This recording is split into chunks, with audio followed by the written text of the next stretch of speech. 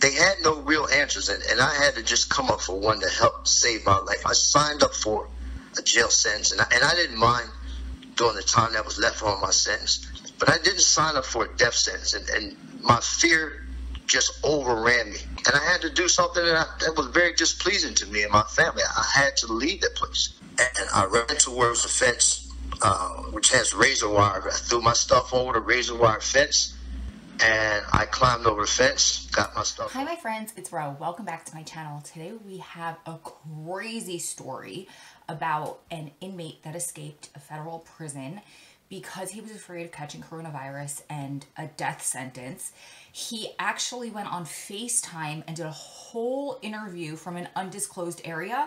So I have clips of the interview, and I want to give you my opinion on if I agree with what he did, if I disagree with what he did, as somebody who is involved with somebody who's incarcerated. So if you're interested, please keep watching.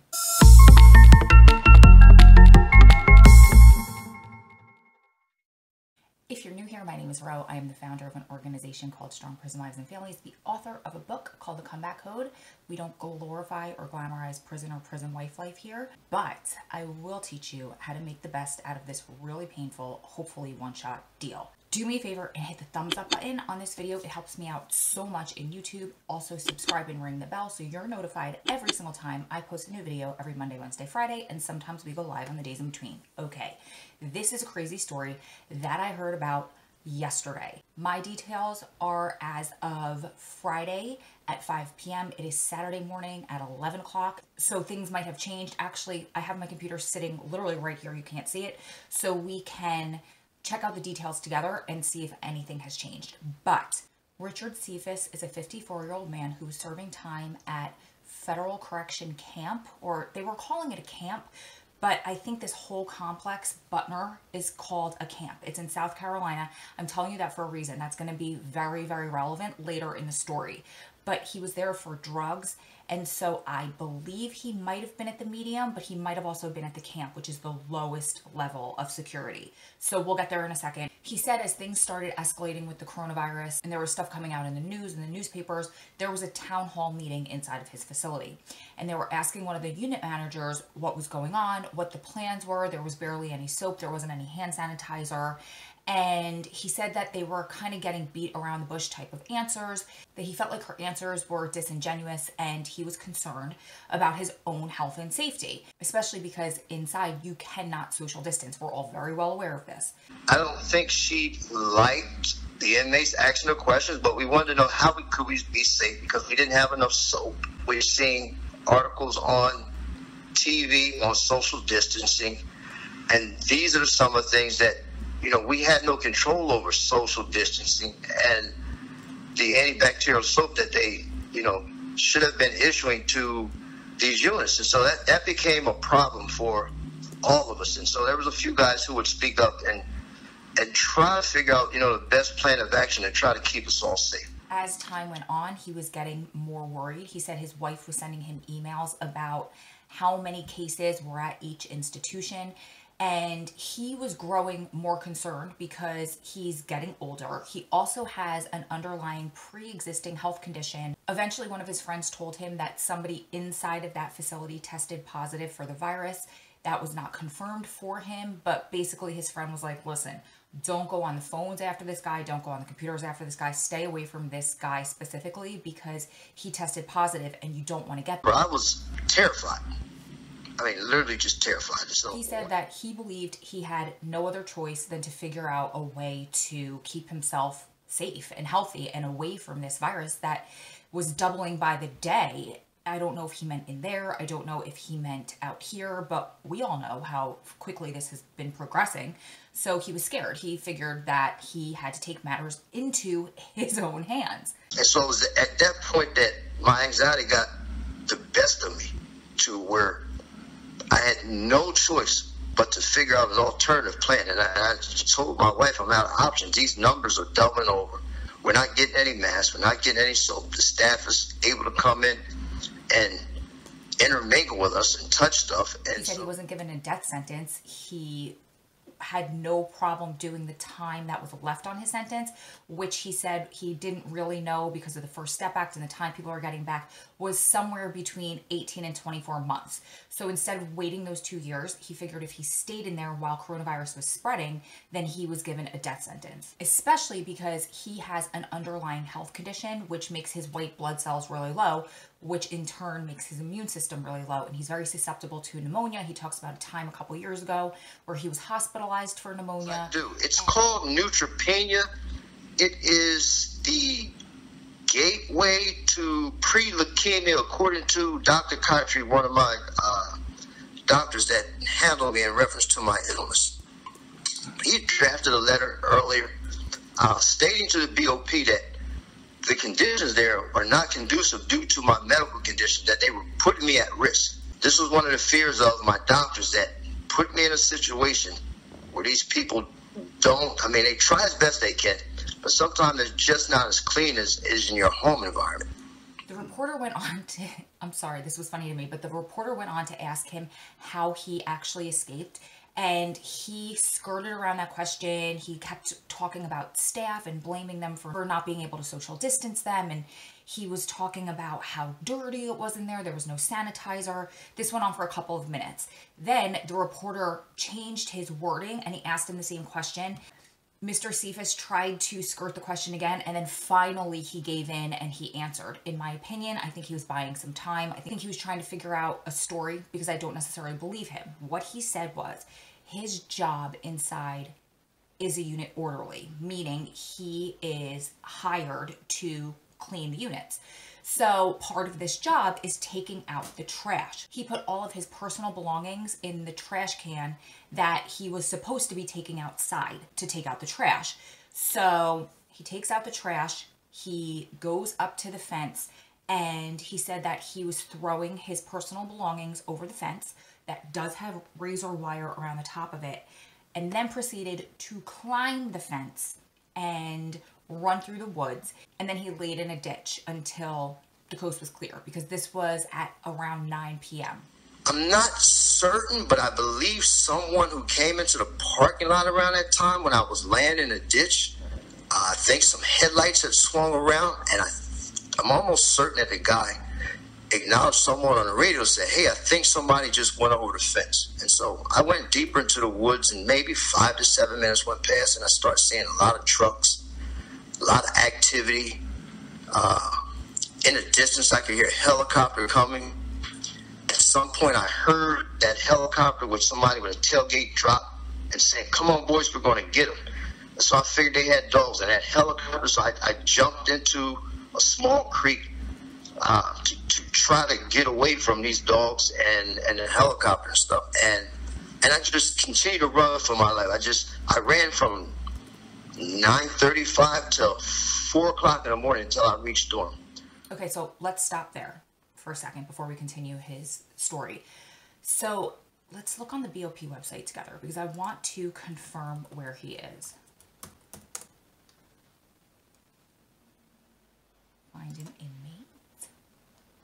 It's a good thing because I could put in his name, his race, his age, and his sex, because they're all in the article. Okay, unfortunately they have him on here as escaped, but you could also see that he's at a medium. So his story's a little more believable to me now. Here's why I doubted his story.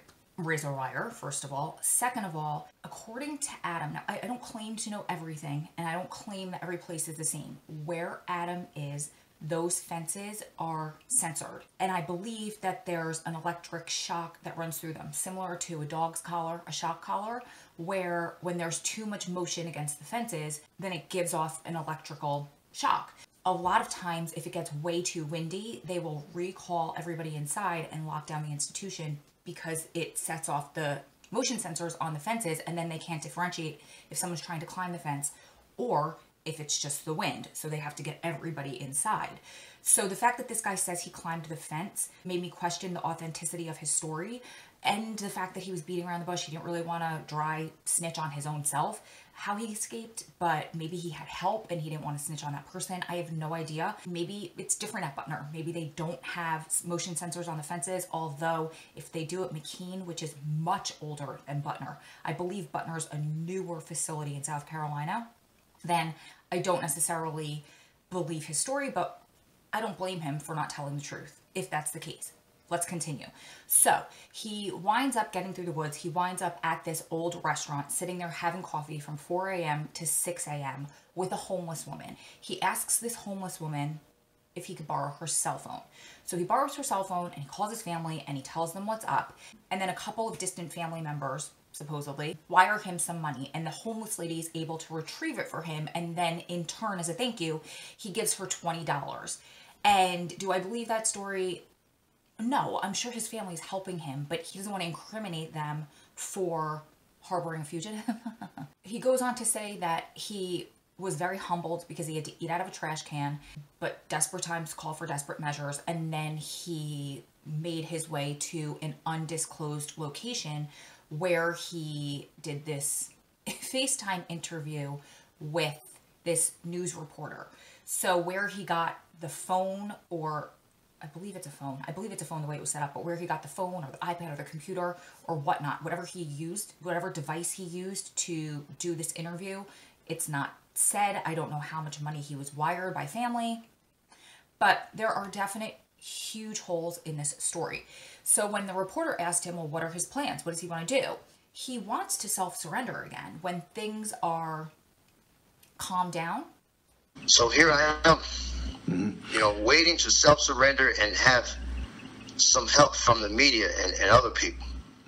He said he's reached out to a few attorneys, he named by name, I will not, very famous attorneys in the criminal justice space, and he's waiting to hear back from them because he wants to self-surrender after the media helps him, after these attorneys help him, and he's, in so many words, basically protected from the government. So I sent him an email and I haven't gotten a response back. But I wanted these guys to try to work collectively to help me come up with a solution so I can self-surrender, so my family is not stressed that I can get COVID out here because I'm not around anybody. I'm not getting my medication that is needed. And so I'm pretty much just waiting on a response back from these guys that I reached out to.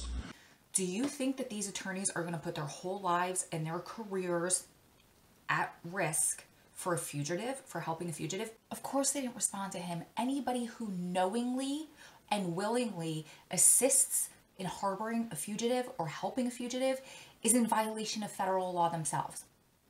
What are you doing, bro? Come on. I feel like I would know Adam's response. Like, it would be something along the lines of, I wish I could do it in his voice, but what are you doing, man? Like, you know how they say man with like a G at the end? Man? I don't know. I can't do it. But what are you doing? I get told all the time, people think that I'm pro-criminal. I will always defend the inmate, always have their backs because of my position. Absolutely not. If 2.2 million people are incarcerated in the United States, are 2.2 million people supposed to have the excuse that they need to get out of there because of COVID, because it could be a death sentence, and we should just allow 2.2 million people to climb the fence? And these are the feds you're dealing with. Do you think they care about your pre-existing position, your lungs, your pneumonia, or COVID inside? No, they don't care about anything. And now it's game on for them, and they're coming for you, and they're coming for you hard. So do you think that you're just going to go back and be like, okay, everything's over now. I'm ready to serve the rest of my 18 to 24 months. Let me back in. It's all fine and dandy now that this is over. Hell no. They're coming for you. They're coming for you hard, and you're going to easily get 5 years added onto your sentence and go to a pen, a high security facility. I don't know what you were thinking, but this is just stupid. And this whole entire thing, you're making excuses for why it was okay for you to escape, and you're just waiting it out patiently. Do you think that after doing FaceTime, the feds did not subpoena that reporter, his cell phone records, ping towers, look for IP addresses? And I have a message for his wife, who you could tell has been helping him all along. What are you thinking? You obviously were involved in this plan, sending him the numbers, telling him to get out. Don't you think we're all in a point where we are so fearful for our loved ones' lives? Girl, you just extended your stay in this not fun, not elite club, and I will gladly exchange my lifelong membership to this club with you, because now you have about 7 years left on yours, and I still have, I don't know, 190 or something like that. I can't even keep up.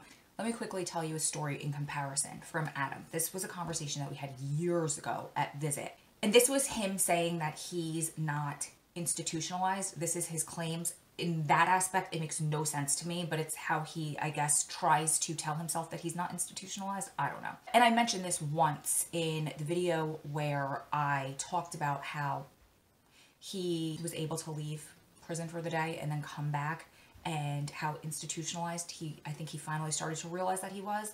And he said, if a plane came, touched down, landed, was ready to take him overseas, could not get shot, anything on the way out, he would sit there next to the plane and say, I am not going. I'm not going. I'm not risking it. I've put in too much time.